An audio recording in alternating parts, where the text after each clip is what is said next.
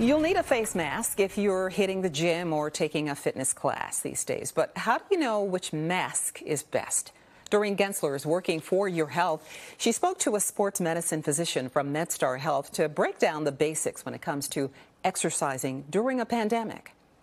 A lot more of us are going indoors now to exercise. We're going into the gym. We're off of the bicycle outside and moving inside, but we're still wearing masks in a lot of cases. What do you recommend as the best kinds of masks to wear for sports?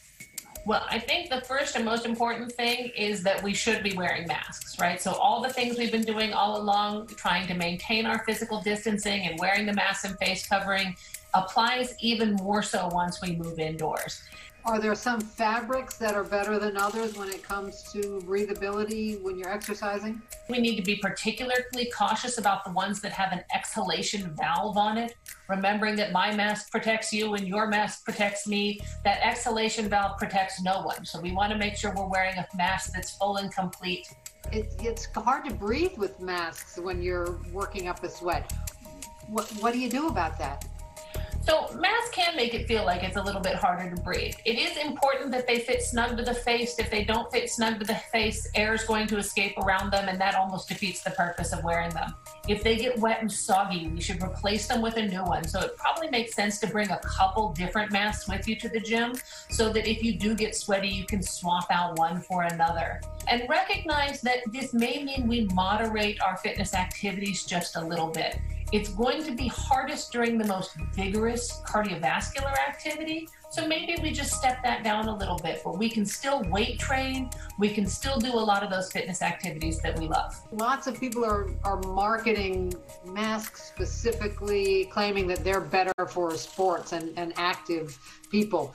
Have you seen anything that you recommend about those? You know, I don't think we have enough data yet, right? Physicians, scientists, we like data, we like evidence. I don't think there have been enough head-to-head competitions between these to say that one is better than another.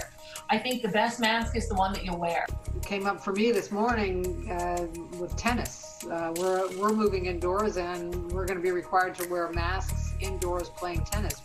It seems kind of extreme when you're in a big facility and there's wide social distance. I love the idea of playing tennis inside. I think tennis is the perfect social distancing sport because we do have the distance between players. I think that being in that habit of wearing a mask, though, especially because we do come up to the net from time to time, because we do change over side to side, we do sit down next to each other, sometimes at the break, I think that masking is just a good practice overall.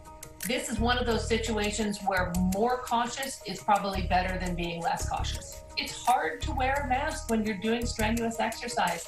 So I think as much as we can, getting out on those trails, biking or walking where we're outside, not around other people, it's okay to take the mask off in those settings.